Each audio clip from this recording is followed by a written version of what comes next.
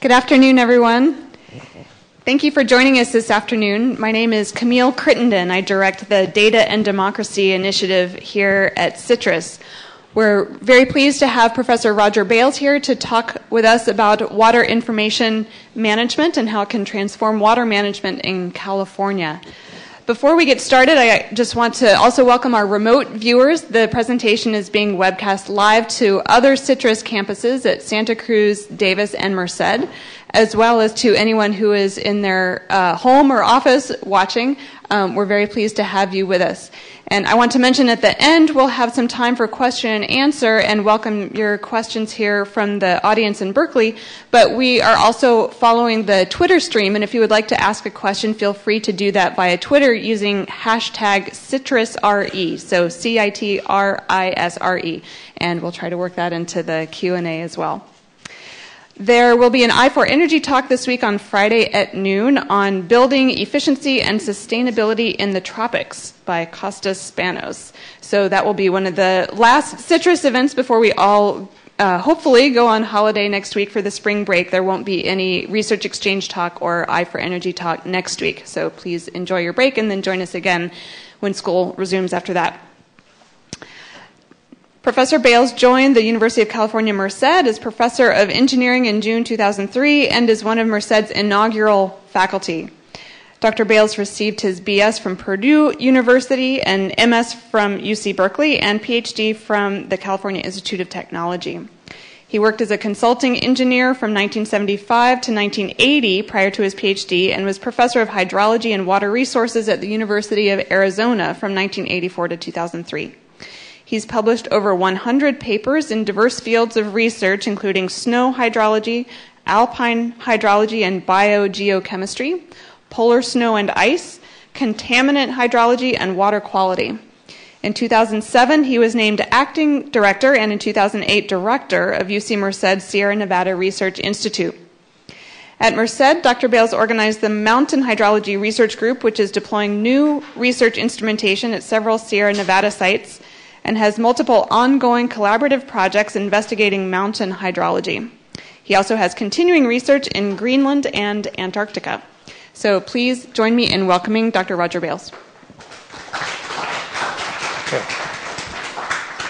Thank you, Camille. I'm very happy to be here and always happy to give some of my views on water based on our research, our collaborative research. This first slide gives a bit of an artist's conception of what I'm going to talk about, largely about measurements and how we can apply better measurements to, as I say, transform water management. An outline, I'm going to just give a little bit of introduction to the water supply setting that I think is relevant to this, review a few advances in water information as to where I think they are for making the transition from research to applications in the context of water security, and then finally come back to another topic that is really closely related to this, forest management, which you'll see how that ties in, I think, when I get there. So first, I am going to focus on the Sierra Nevada, which serves water to over 60% of California's, some water to over 60% of California's population, and is responsible for, a multi-billion-dollar annual economy. As an introduction to Sierra Nevada water, I just want to point out that this is from a report 10 or 15 years ago, that there are something like 150 or so dams in the Sierra Nevada, ranging from high elevation hydropower dams to these large low elevation dams like Folsom Dam on the bottom. O'Shaughnessy is, of course, the dam that provides water to Hetch Hetchy and consistently, I guess, a couple $100 million a year worth of hydropower revenue to the city of San Francisco. So most of the 20-some rivers have multiple, in the Sierra Nevada, major rivers, and the smaller streams on the east side have multiple dams draining them. Now, what sort of water information do we use now? Taking a basic water balance, which is precipitation equals evapotranspiration, or evaporation and water use by plants, plus runoff. Groundwater, discharge to groundwater is a smaller term, and in some cases not insignificant in the Sierra Nevada, but I'm going to ignore it for this purpose. So basically, in the Sierra Nevada, we measure precipitation at a few locations. There's available, snowpack measurements. So snow and rain are the two components of the precipitation. For research purposes, we measure evapotranspiration at a few sites, and stream flow is measured at a few sites in the Sierra Nevada. But forecasts of water runoff are based largely on precipitation and snowpack measurements, and a few stream flow measurements at sites where forecasts are made. So just by way of orientation, precipitation does increase in going from the southern Sierra to the northern Sierra. This is a cutout on this slide of the Sierra Nevada, cutout of California. Precipitation goes from maybe half a meter or so of water in the southern Sierra to over 2 meters in some of the northern Sierra. At the same time, the fraction of the precipitation that falls as snow increases in the southern Sierra. Now, these are nice pictures, and you can download them. We've created pictures like this ourselves from interpolated data, but they're at best a guess of how much precipitation there is spatially in the Sierra Nevada. But they're still useful for forecasts. So right now, at the operational level, I just want to review quickly what's done at the operational level. Some of you know this quite well, but I want to just review it. To forecast the runoff volume in a river that feeds into decision-making for how much water to allocate to different users, whether to generate how much hydropower today versus next week versus next month, or those sort of planning. People use empirical and regression models based on a few index sites where snowpack is measured in the snow zone of the Sierra Nevada. So there's a statistical relationship between snow and the total runoff volume over a season, and then precipitation forecasts fit into that as well. So this would then feed into the decision making around how much water is going to be discharged, say, per year into Folsom Dam or something like that. Now I want to jump to some data for a moment and ask how well we can forecast the annual flow into a river, and I've picked the American River, which of course flows into Sacramento. Taking the time period from 1930 to 2010, on this bottom panel, we have the natural flow, or its natural flow is the term that the water resources community uses for the measured flow plus the best estimate of diversions before the upstream of the measurement site. So it's the flow that would have occurred were there no diversions out of the river upstream of the measurement site. So it's not a measured but a reconstructed flow, but it's our best estimate of how much flow is in the river, normalized by the average over this time period from 1930 to 2010. So wet years are obviously above the line and dry years below the line. And I've shaded the ones that are more than 40%, either red or green, above or below the mean, to highlight the wettest years and the driest years. And one can just see that we've had some pretty long dry periods in the last couple of decades. Then on the upper panel is one measure of the skill of these of the forecasts that are made by colleagues at the Department of Water Resources and National Weather Service and so forth, other agencies. but these are actually from the DWR reports. So the percent bias is basically the observed minus the forecast divided by the observed times 100. So it's the difference between points that are above would be an over forecast, points that are below would be an under forecast. And we can see that many of these points fall outside the 20, 30, even 40% boundary on here. And if your eye tells you that the shaded circles, the shaded green circles, which are the low flow years, tend to be over forecast. And to some extent, the ones with the plus in them, which are the higher flow years, tend to be more under forecast than over forecast. And when we look at the statistics of this over this long time period, mean and standard deviation of the forecast for these, dividing it into not terciles, but the medium and then the wet and the dry years, we see that on average the wet and the medium years, if we average out all our forecasts, the over and under forecasts sort of over long times sort of balance out, but the dry years are consistently under forecast, or over forecast rather. And they're over forecast by quite a bit. When we look again at the taking the absolute value of the forecast, so whether it's of the percent bias rather, whether it's over or under forecast, we see that about half of the forecasts are within 15% of the observed, or what I'm calling observed is the naturalized flow.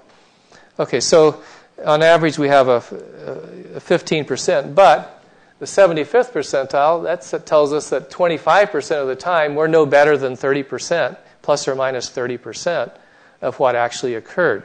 Now, I would submit that there's a lot of room for better decision making and more economic value and more optimization of ecosystem services if we could shift this curve downward, especially in the really wet and the really dry years where there are often the least accurate, the least skilled forecasts. Also point out that shorter-term forecasts, these are year-long forecasts, annual stream flow. Shorter-term forecasts based on historical data tend to have similar limitations on prediction skill. If you go to colleagues that make shorter-term forecasts, say for hydropower, they're pulling up a spreadsheet and they're comparing what's out there now to what was out there in the most similar year or years in the past that they can find in the record. And they say that's fine, but what about when climate warming occurs and we're getting rain instead of snow at some of these sites? Well, yeah, we'd expect the forecast skill to decrease further. So that's just a quick example, or a single example rather, of the state of forecast skill for water supply right now, and where I think there's significant room for improvement, particularly in these outlier years. It doesn't help that on average you can forecast accurately if you can't do it year to year. Now, I've talked about using precipitation to estimate runoff. When you get internally in the water cycle, which is what you need to estimate if one's going to use something more sophisticated than a regression equation, or we really don't know using precipitation and snowpack storage. So if you look at the mountain water cycle, the two main reservoirs are snowpack storage and soil water storage or subsurface storage. Together, those are about equal to all the water storage behind the dams in the Sierra Nevada. But we have the timing of snowmelt, the amount of evapotranspiration relative to the temperature and elevation and so forth that would be needed if we're going to go to more physically based models that potentially have a greater ability to improve the forecast skill. So it's at this point it's a myth that we can use the current data to estimate or predict these quantities, any of these quantities, with a high degree of skill. Now, a couple of additional points that I'm not necessarily going to illustrate, but we can't model our way out of this uncertainty. We need more data. That is, there are good models out there. There need to be some improvements in modeling, but improvements in forecast skill, the research community is consistently saying you need new observations. Now, fortunately, the technology to support these observations is available, and it's matured over the past 5 to 10 years so that we believe it's now can be depended on not just for research but for operational hydrology.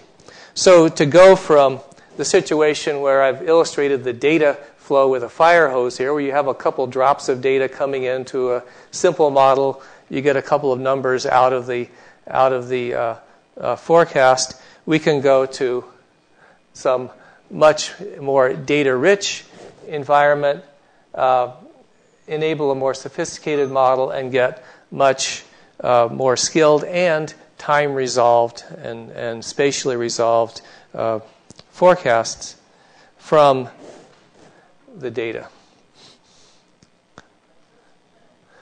Okay, what are these measurement opportunities that we're working on?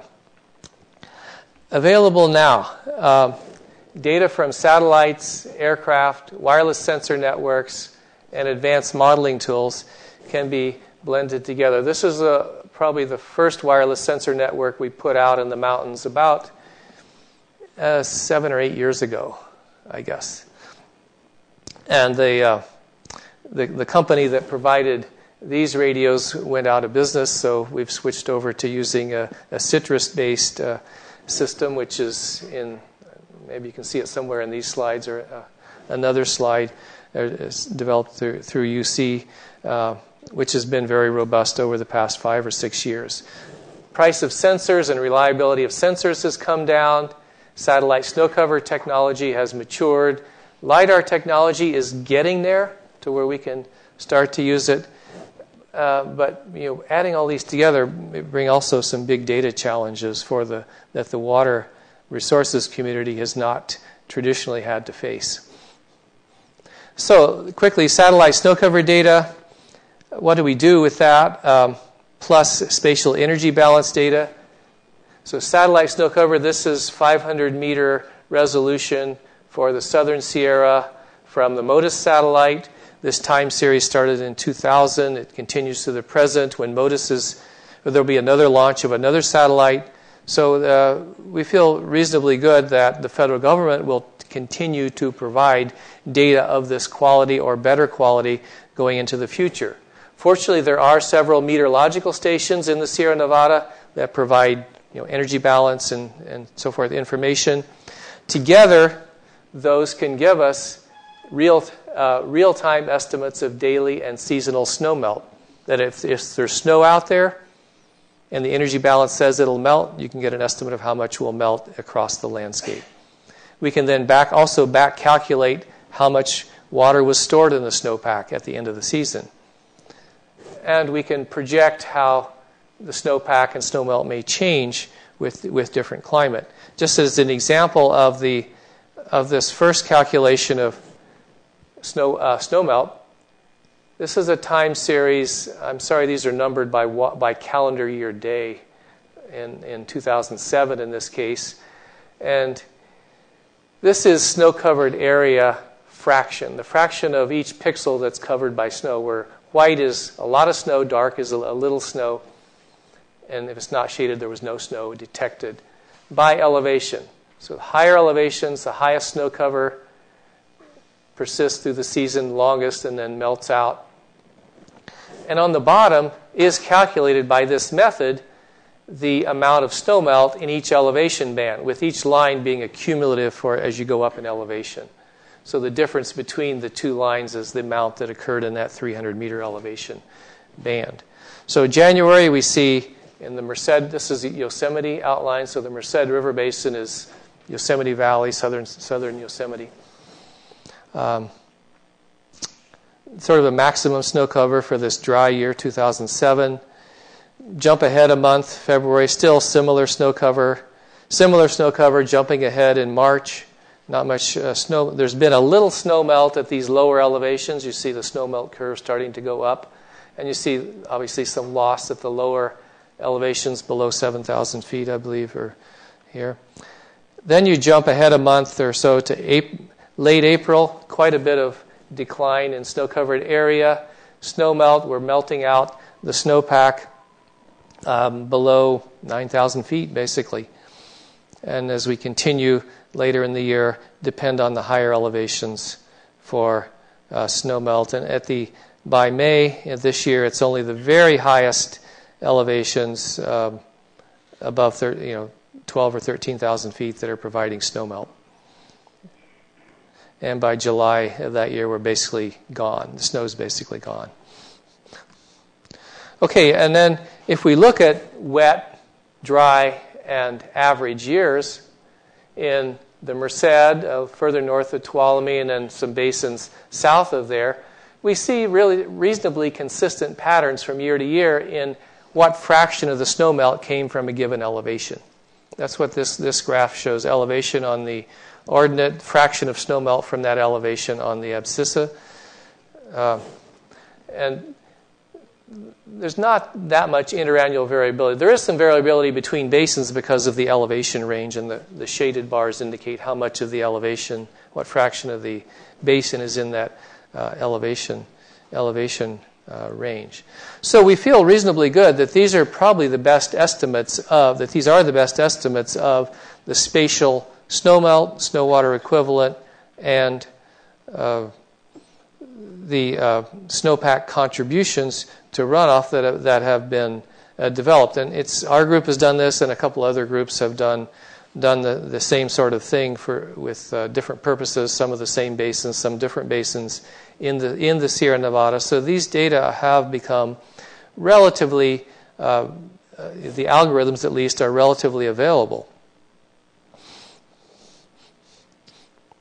Also, as a footnote, most of the snowmelt comes from elevations above where any routine measurements are. As the routine measurements only go up to about these elevations, about 2,400 or 2,700 meters at the highest for most areas. And I said that we can use these data as projections of climate warming. Well, one way, simple way we do that without a climate model is to simply, this is again the amount of snowmelt, taking these Kings River data here, which actually drains Kings Canyon National Park, and shifting the temperature by either 2, 4, or 6 degrees. It has the effect of basically shifting the snowpack up in elevation.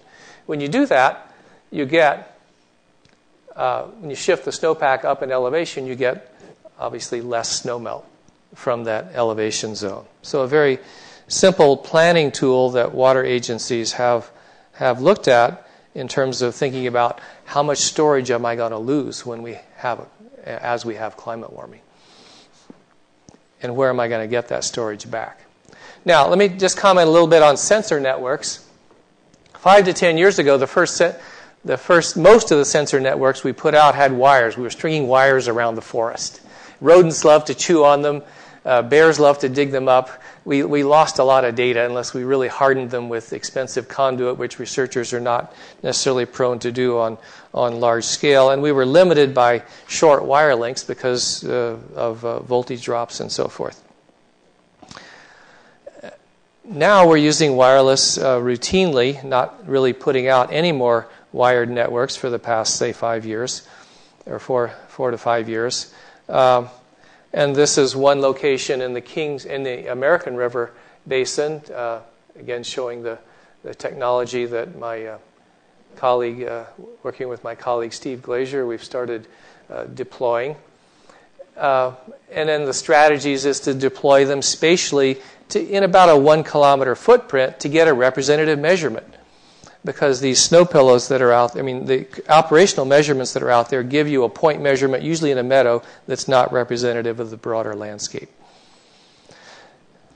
when you look at the American River Basin, what's out there in terms of operational measurements now, same measurements that researchers use, you have mainly these green triangles for snow and and some additional weather stations where the red circles are, or the small circles here, and there aren't very many of them in the mountains. So we measure snow and energy and some component of the energy balance at only a few locations. These larger yellow circles are monthly measurements of snow. So we've undertaken a project to instrument the snow-covered part of this American River Basin. So this is the American River Basin again. This is a snow-covered image from more of an average year, 2008, sort of typical winter snow-covered area, complete snow cover in the higher elevations, partial snow cover observed by satellite in the lower elevation.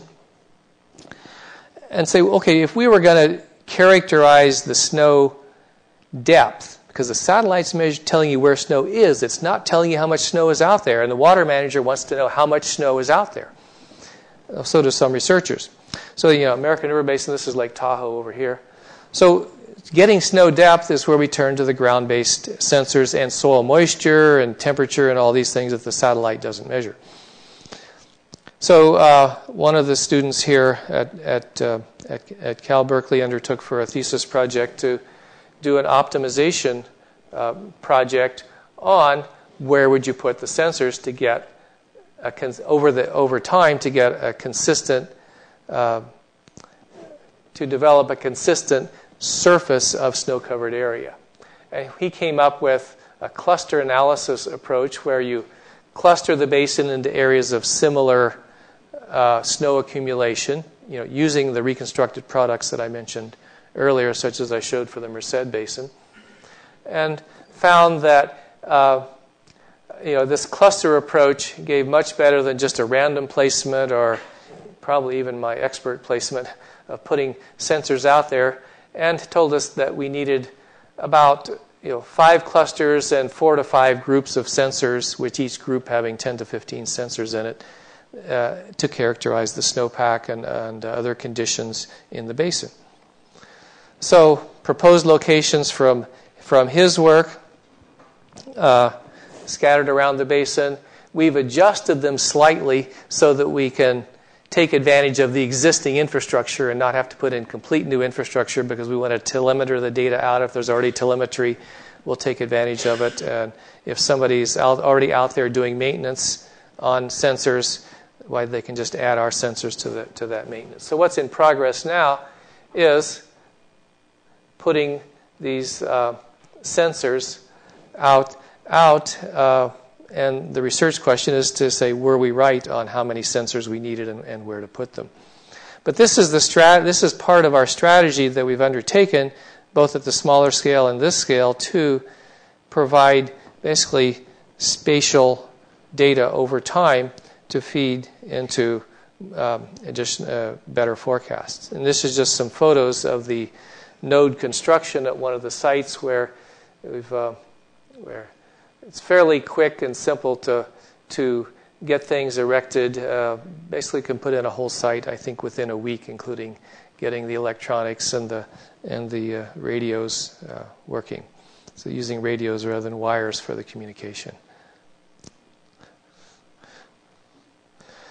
Another technology that we isn't quite there yet, but is getting close, is LiDAR. So this is an area where we've, working with my colleague Xinghua Guo at Merced, a photo of an area where did LiDAR coverage. This is his digital reconstruction of the same thing using LiDAR from aircraft. And when we use LiDAR to measure snow off, snow on, subtract the two, you get snow depth. We can do pretty well in open or in the gaps in the canopy. Because remember, much of this here in Nevada is forested. This bottom panel shows by elevation. And I'm sorry, elevation's on the abscissa here, but this shows the canopy cover fraction, the fraction of the area that is in that elevation band that has canopy closure. And so we can get pretty good data on the open, and the question is how much is under the canopy. So I just point out we see a fairly consistent elevation increase in snow depth here. Drop off at the higher elevation, it's no trees, it's windswept. It's also steep. And below this elevation of about 2,000 meters, we get rain and snow mixed together. Therefore, you get less snow accumulation. So we have started to get some estimates for how much snow is under the canopy, but you get very few LiDAR returns in these dense canopies. So that's still a research challenge. And then finally, the other major component of the water balance, besides the precipitation, which in this case we're focusing on the snow zone to get snow, is the evapotranspiration to help us constrain this precipitation evapotranspiration runoff equation. With my colleague Mike Goulden and at UC Irvine and others, we have measured over a broad elevation range the evapotranspiration, and we're getting numbers that are, to some ecologists, surprisingly high, around 800 millimeters per year in these dense forests using eddy correlation flux towers. Drop off at the higher elevation because it's cold in the winter and the trees shut down. Drop off at the lower elevations because it's too dry in the summer. They don't get enough precipitation. But in this happy zone, we get a broad elevation range of high evapotranspiration. So this is another important piece of the puzzle that's been missing from our water balance modeling. And I should say that the flux tower data are consistent with a little bit lower, but I think probably better than or more consistent with our ground-based measurements that give slightly higher values. And then we feed this into hydrologic modeling and say, does data make a difference? Well, yeah, it does. I'm just going to show one quick example here of hydrologic modeling in this particular small basin, a couple of square kilometers over about a 6-year period. Looks like 5-year period. And just feeding in our different rain versus snow inputs gives us a huge increase in forecast skill or modeling skill and fitting the data. In this case, in many areas where hydrologic modeling is done, there are two inputs: total precipitation and temperature. Then it's evaluated versus stream flow. In this case, at least we're putting in precipitation as snow, precipitation as rain separately, and beyond that, you're using soil moisture data and evapotranspiration data and so forth to constrain the modeling. And we feel then we're getting enough, using the model basically to integrate the data and getting a high enough skill level to start using it for verification and validation of what's happening in the basin as management, as there are changes in the basin due to management. So I want to introduce just very quickly the concept of water security that leads us to think more about the link between water management and ecosystem management. California and much of the U.S. has maybe the highest water security of almost any place in the world because we have, in part because we have infrastructure to store, transport, and treat water. With storage being, if you look globally, storage being maybe the key indicator of water security around the world. We're also working on strengthening institutions in California for making them more adaptable. And sometimes we call these hard and soft solutions. But I submit that the foundation to being successful on either as we adapt to changing conditions is better and more accessible information. That we're not going to have this interplay and maintain our water security without better information. And by that I mean, there's my definition of water security on the bottom of the slide. It's getting the right amount of water when you need it.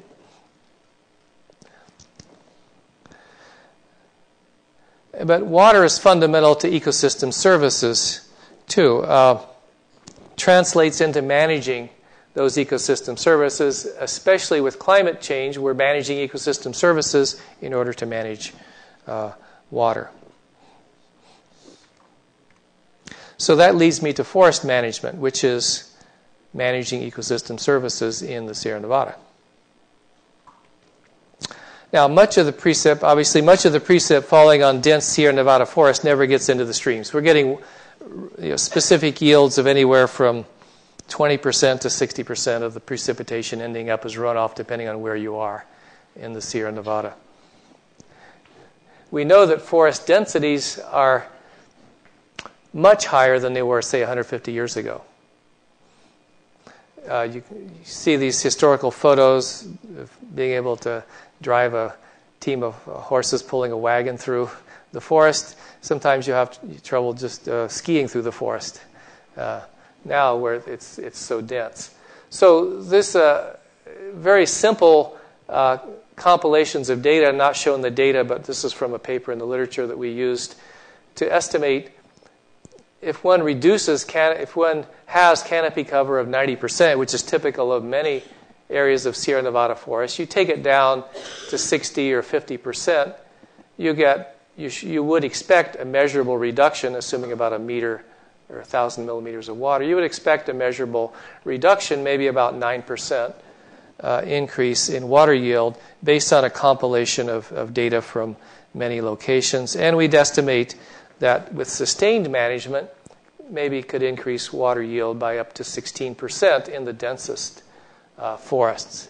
But these are based on very limited data, and they're not based on sufficient data to get any investments in that. One factor, there's two factors to that. You thin the forest, there's less evapotranspiration because there's less vegetation. The other is there's less interaction between the snowpack and the canopy. So here's one research project that's underway. This is an experimental forest near Pinecrest, or near Dodge Ridge Ski Area, if anybody's been up there, where there's some very dense forest, and some of it's been thinned in various prescriptions. Not what I call a restoration treatment, but about halfway to a restoration treatment. And we did a snow survey a couple weeks ago out there, and huge differences. Snow under a closed canopy, snow at the drip edge of trees, and closed canopy versus out in the small openings or these gaps that have been opened up in the forest. 50% more snow, of course. We knew that anecdotally, and we knew that from some of our previous research, but this is the largest single measurement campaign we have where we were actually looking at the impact of thinning, and we're repeating that survey probably next week. So you get more snow on the ground. That is, with a dense canopy, you intercept snow. Also, the radiation is absorbed by the trees. It's re-emitted to melt these big tree wells you see. Small gaps, you get snow accumulation, less long wave melting of these. But if you open it up too much, you get this low angle winter sun shining on the snowpack and melting the snow in the openings. So thinning the forest just right is important, and not just thinning it. When we model that using the same model I showed previously, in terms of pretty much direct offset, reducing evapotranspiration as you reduce, think of leaf area index as an indication of vegetation reduction. So if you go down in the forest where I was modeling here, 50% reduction in leaf area index would be what my silviculture colleagues tell me is a restoration treatment. So reasonably important gains in this dry year. 3 centimeters, 96 centimeters of precipitation, but in this catchment, there's only about 20 centimeters of runoff. So 15% increase in runoff in this particular year in this basin. And a little reasonably comparable in this wet year as to the dry year. So some final thoughts to wrap up here. Forecasting the water supply, we think, could reduce uncertainty due to the land surface fluxes. It's not going to help improve weather forecasts necessarily by about 50%. Even a few percent improvements, this is worth real money. One number got from a colleague at Davis is that high elevation hydropower, or a paper done by somebody up there, about $1.5 billion a year. Even a 1% or 5% increase is real money if you can enhance the reduce the uncertainty, and because there's water being spilled right now, or not this year, but in wet years at least, and average years, because of imperfect information. Better information is the foundation of water security, and if we're going to undertake sustained forest management, that's going to require somebody to pay for it, that is, the beneficiaries of the water to pay for it. So better information is going to be needed for that sort of verification. So that's some additional thoughts on why we need that better information. So again, research is still needed on several of these points, particularly on the systems engineering, the economics, and to some extent the modeling and blending of learning how to use these fire hose size data streams as opposed to trickle size data streams. And some of that's going on and some of it's not yet started. I'll stop there and just leave these acknowledgments. I didn't annotate each slide about whose research it was, but these are some of my key collaborators, so thanks for listening. Okay, well, thanks for a great talk. We'll start questions. So, I'm curious why the density of forests are so much greater today than 150 years ago. Well, it's partly because they've been managed not for multiple ecosystem services, but for mainly two things. And I'm involved with some colleagues here at UC Berkeley in a forest adaptive management project. They're managed to keep houses from burning because of the wildland-urban interface. So you put out fires because you don't want to lose property. And second, they're managed as wildlife refuges.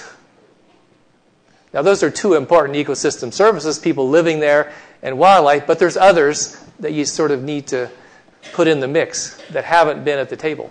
So they go in basically and weed out the branches and things, and so more trees grow and it makes a higher density. Well, the other question is they don't have any money now to catch up with the forest management that needs to be done. But basically it's because they basically take all the brush and debris and it lets more trees.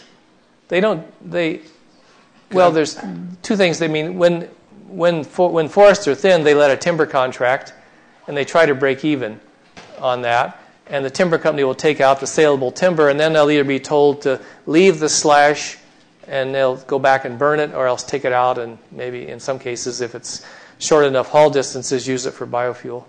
I mean, yeah.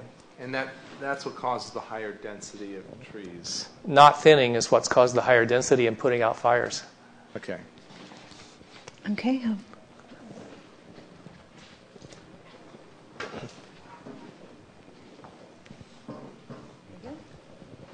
Hi, my question is around carbon sequestration that might be impacted by the removal or thinning of the forest. Have you done any work or have you seen any studies done regarding what the carbon fixing impact would be of thinning the forest? We've not done any, at least the colleagues I work with, we've not done any. We've talked about needing to do it to really understand.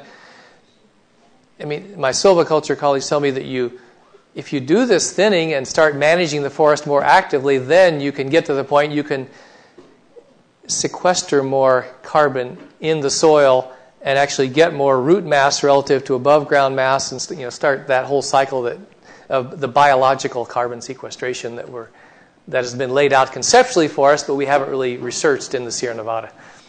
So that's a huge knowledge gap. So do we have any more questions for Dr. Bales? Okay, well, thank you again for a fantastic talk. Thank you.